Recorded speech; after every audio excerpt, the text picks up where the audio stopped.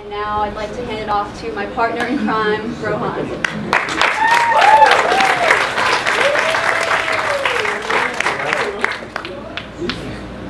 As I've said before, my name is Rohan Gandhi, and I am a cell phone addict. Let me take that back. My name is Rohan Gandhi, and I have an unhealthy relationship with my phone. Let me take that back again, because neither of those things are really true. When we look in this modern day and age of cell phones, we think, oh, the phone is so bad, it's destroying our social skills and what on and so forth. But when we really look at it closer and try and move past just the shouting arguments back and forth, what's our real relationship with our phone? And is this so-called addiction as bad as we think? Well, first let's look at the term addiction, which is some sort of compulsive behavior, both a physical and psychological connection to a substance or device. I wanted to highlight this mainly because there's a lot of debate in the scientific community over whether or not our connection to our phones should really be considered an addiction. There have been people who have been diagnosed with phone addiction. They've been going through treatment, but there are also scientists who feel that this takes away from the real problems of addiction, especially a hard physical one to a substance like cocaine or nicotine. And I don't want to spend too much time on this because I'll refer to it as an addiction sometimes, but it's something to keep in mind and be aware of when we just toss around this term so casually. And the reason I chose phones specifically instead of like social media or the computer is because the phone is, I think, the first combination of all these things. We've come a long way since 1973 Motorola's, which are about yay big, and to the what I consider one of the most influential inventions, the 2008 Apple iPhone. Because for the first time now, with a smartphone, we've been able to be constantly in touch with everyone else. Constantly connected, information at your fingertips, social networks, proliferation of social media apps, Facebook, Twitter, Snapchat, Instagram, Kik. And you just see this explosion across people, and the fact that it's so readily available right here takes you 2 seconds. And we do lose a lot of things with this. One of the first obvious ones is our loss of social skills. You'll see people, if you walk around the Conestoga cafeteria, at circular tables, tables that are designed to face your fellow peers and friends, and people are just on their phones all the time. See people who lack the social skills now to have a conversation outside of text and abbreviations. Secondly, you have our somewhat, again, addiction term. People who feel anxiety when they go without their phone. I'll admit, for a while, and still today, I can feel it sometimes if I know my phone is in another room. We have things like sleep loss, insomnia, people who are being kept awake by the bright light from their phones. And finally, you have things like physiological conditions like carpal tunnel or radiation from the phones, things that are affecting us that humans were not designed to do. And part of this is true to an extent. I'll share a little story with you guys, how Snapchat almost ruined my life. So who remembers back in the good old days when we had these kinds of best friends lists? My constant idea was checking what's my score? Who are my top 3 best friends? Who are those best friends' best friends? How does their number 3 relate to my number 2? My number 1 relate to their number 3? My number 1 relate to their number 1? Their number 1 relate to my number 3? It's a little overwhelming. And the idea is that you keep getting notification after notification after notification. Keep checking, checking, checking, on and on. And then Snapchat introduced one of its more famous innovations, emojis.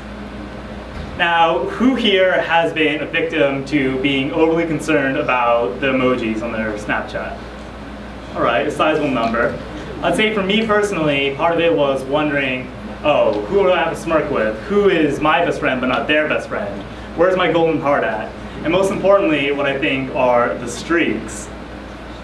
I got a little bit obsessive with streaks. It would be constantly one more day, one more day. I would Snapchat people literally just the word saying streak to keep just some LED light on my phone to the next numerical sequence. And when I realized it had gotten too bad was when I would start texting people, an entirely separate form of communication, solely for the purpose of keeping a streak alive. I would literally text them, check Snapchat.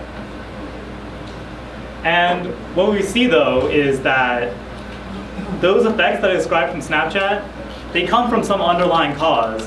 But what we often do is forget the other side, the other effects that the same cause can have. And so there's hard scientific research on attention span. If you heard Zach Brink's talk earlier, he mentioned how it's shrunk to 8 seconds. And the obvious natural reaction to that is our lamentation of our loss of ability to deeply focus on an issue. The fact that we can no longer just sit down like a long research paper, dive into a topic, really take an in-depth look at it. But on the flip side, what we don't realize is pattern recognition. So in Malcolm Gladwell's book Blink, he talks about the idea that when you have a large amount of information, you need to find the thin slices that will lead to a useful result. And when you're given such information, a short attention span actually can help by finding what stands out to you and then linking what that stands out to another piece of data and another piece of data.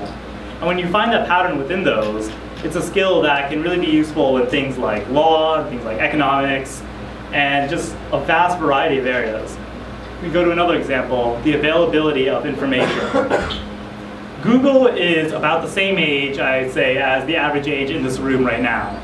And what you guys have seen as you've grown up, Google has also grown up from what was originally just a phone book of websites to now an amazing search engine, algorithms that are powerful enough to find that exact song that was stuck in your head just by typing in da da da da.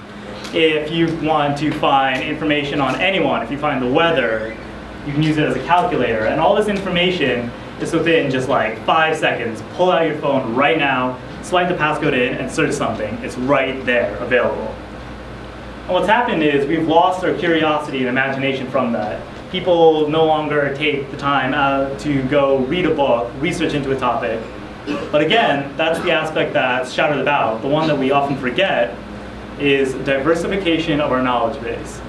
So to break this down, instead of like diving deep into one area, you're actually spreading across the surface. And so you may dabble in like history, culture, art, science, math, logic. And by creating this network across the top of information and our ability to recognize patterns, it actually becomes easier to find solutions by using a different approach, by looking across your knowledge base, picking out the information you need, and using our technology to gain that information easily. And finally, what we were talking about earlier, our growing dependence and our idea of phone as an addiction. The DSM-5, which is essentially psychology's list of disorders, has many of the symptoms of addiction are the same with your phone, like compulsive behavior, checking it even though it has an adverse effect or it's damaging your life otherwise. But then, even if we claim, all right, let's say for the sake of argument we are addicted to our phones, you have to remember also, phones aren't going away. And we are entering a new age where technology is reigning supreme. And by using our phones, using these interfaces, people now have like a vastly easier expertise with finding information, using our technology. And this is something that's going to carry into the future, and a lot of people are already like their own little phone experts. But we talk so much about the new age. What about the old age? I have a few newspaper headlines I want to share with you, a few that stood out to me. 100 years ago, it took so long and cost so much to send a letter that it seemed worthwhile to put some time and thought into writing it. Now we simply fire off a series of short notes, one here followed by another. 1915. Another one, 30 pages in a magazine article is too much. Then it became 15, and then condensed, shorter and shorter, because people can only accept a certain amount of information. From 1894. We go again. Our modern family gathering silent around the fire, each individual with his head buried in his or her favorite magazine, and the somewhat natural outcome of banishing social interaction.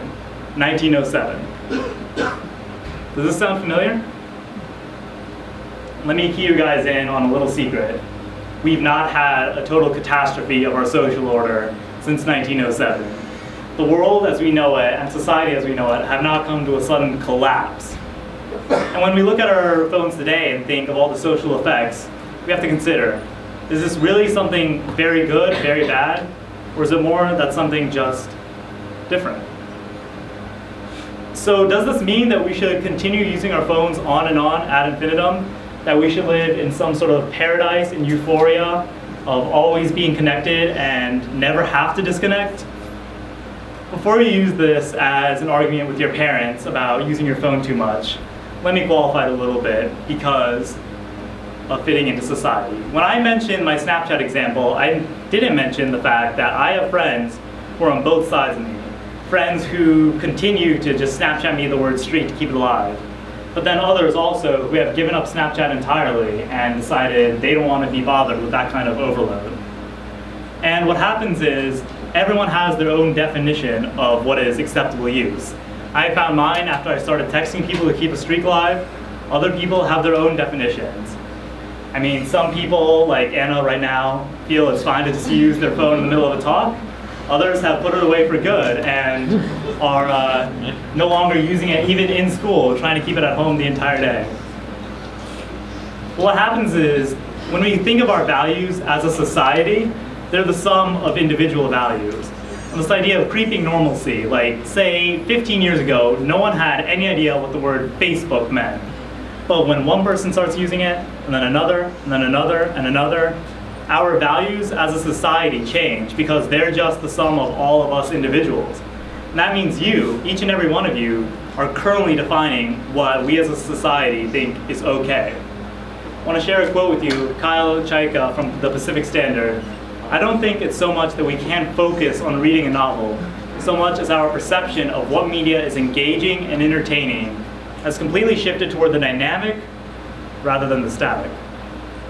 This isn't a bad thing, so much as it is, in a fact, in the gradual evolution of culture. Gradual evolution of culture. Each one of you today, by using your phone more or less, is redefining what we value it as a culture as a whole. And when we want to redefine our attitude, rethink what, as a culture, what's important, there's a few things we have to do. And so first is recognizing the gray area. So now I think you've heard arguments on both sides. Should toss away our phones, go back to a pre-phone days. And also people who think, let's constantly stay connected. There's nothing wrong with that. But when you move past those black and white stances, you find the gray area in between and recognize the continuum that you're a part of. You can finally see that there is a way to moderate your usage. Instead of taking one strong side or the other, there is a way where you can find a happy balance. And the thing is, that's going to be different for other people. There isn't a homogeneous society value, again. It's the sum of individuals. And individuals are different. And when we recognize that, we can move past the idea that one person always has to be doing this. And that's the same for everyone. You're all using your phone 40 minutes between this hour and this hour every day. But what you can do is find your personal balance. And that's what I want you to come away with most, that we can't tell everyone what to do. We can't change society all at once. But if you find the balance that's best for you and your social life, that if you find the balance that works for what you want to do and how you want to live, then that's going to affect society as a whole, and hopefully for the better. And what I want you to think is not, oh, you should use your phone like 5 minutes on the hour for this amount of time. What I want you to do is consider these arguments and take a deeper thought next time that you pick up your phone. Thank you.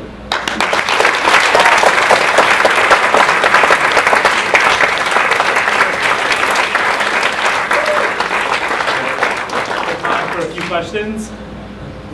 Anyone? Yeah. Someone last year had asked Zach Brink, like, at what age, if you were a parent, you would give a kid a phone. And I'm now asking you, at what age would you give a phone? I don't think you should trust me with a kid. I don't think I'm responsible enough to raise a kid right. Have a phone, I'm not sure. I think I definitely have a longer period where they're using just a regular flip phone instead of a smartphone. Do you think before and after this TED Talk that your cell phone usage time has changed? Like, has this talk made you... Yeah, I mean, so that's a good point. I've been wanting to do this talk for a while now, and I started collecting some information on it. I think it's definitely shifted. Someone a previous time asked, like, what's your cell phone usage now? In the next week, I think, I'm going to download an app that will start tracking my individual usage. So if you're curious about that, you can come find me later. But it definitely has made a difference in that sometimes I'll just put my phone away and think, I'm going past my personal balance right now. And that has helped me reshape my attitude. What did you decide to do this? Decided to do this? Honestly, part of it was my parents always said, oh, you're using your phone too much. You're using your phone too much. And then when I really thought about it, I was thinking, am I really? And thought about the idea that, is it really such a bad thing? And so I was actually on the part of the idea that we should keep using it whenever, it's not a problem. But then through this research, I found like the idea that you need to qualify it, you need to find your balance. Yep. What is the extent to this like circumstance in our area compared to the global? Compared to global? That's actually an interesting point because you'll see even like a lot of city slums, people may like not have enough food per week, may not have like decent housing, but a lot of them will still have phones or computers. And that's part of the idea of the information age. We are all connected. And it's becoming a bit of an equalizer. But I mean, obviously in different situations, like on the main line, for example, you're much more likely to have a more obsessive relationship with your phone as opposed to a different society or different culture where there's different values. I know you don't have an iPhone. Do you think that's hindered you at all? Like iMessage and that sort of stuff? I don't have enough friends who use group chats, so not really. All right, thank you.